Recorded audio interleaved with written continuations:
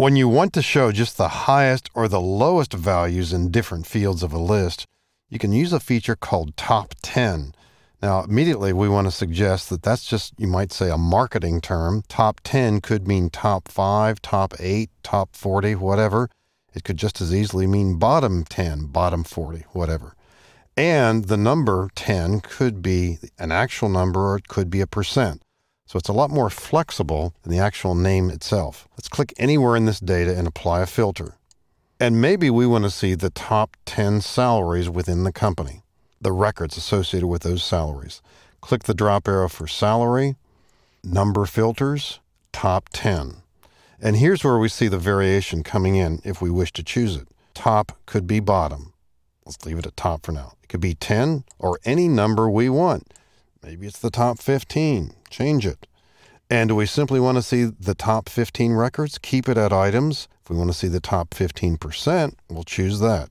So you can quickly figure out how to make this work for you. We want to see the top 15 items, the 515 salaries, and the records associated with them. There they are. Here too, if we want to sort these, that's fine. Click the drop arrow, descending order. There we go. Top 15% would probably be a lot more in this example. We got about 700 records, so we'd be seeing about 100 of these. If we did top 15%, top 10%, about 75 or so. So you can easily make these work for you.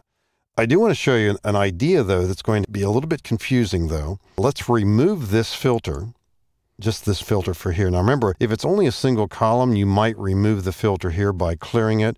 We could just as easily have cleared the filter from the ribbon because we don't want filtering anywhere for the moment, so either way works. Now, let's imagine that we were focusing on just the people in one department. So I'm going to use a filter here on the department field, unselect them all, and just focus on manufacturing people. It is the biggest department here. Click OK. We've got 151 records. So you might be saying, well, I want to see the top 10 salaries in manufacturing. Click the drop arrow here. Number filters, top 10 items, okay. But we're only seeing 3. So what is that telling us? Out of all the top 10 salaries in the entire list, only 3 of them are coming from manufacturing.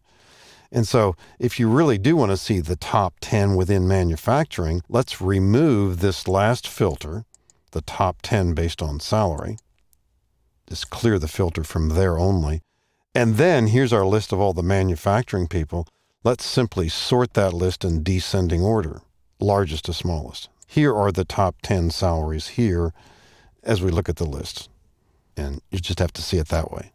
But don't confuse, as you can see how easily that could happen if you choose top 10 after already having a filter in place. It could be misleading. But there are some real advantages to the capability. And again, as long as you remember that the 10 can be any number you want, you can really make it work to your benefit.